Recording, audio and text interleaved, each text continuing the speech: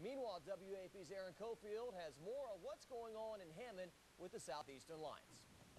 In a quarterback-driven conference, the Southeastern Lions appear to be ahead of the game.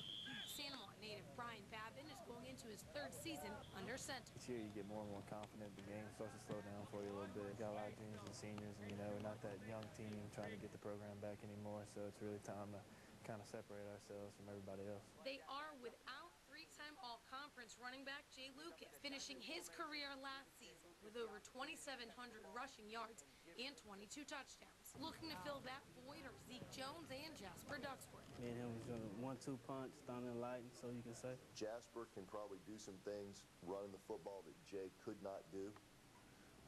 Jasper's one of those guys that you can't touch in a phone booth. He's so quick. After missing last season to injury, Hammond native Merrick Lano is back. He and Babin are teammates on the field, roommates all.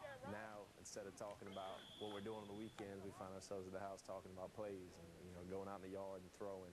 During the offseason, both Babin and Lano helped out at the Manning Passing Academy in Thibodaux and took a trip to Hattiesburg to throw balls with Brett Favre. Lano left that workout with visual evidence, earning the nickname One-Eye after failing to catch this pass with his hands, but rather with his face.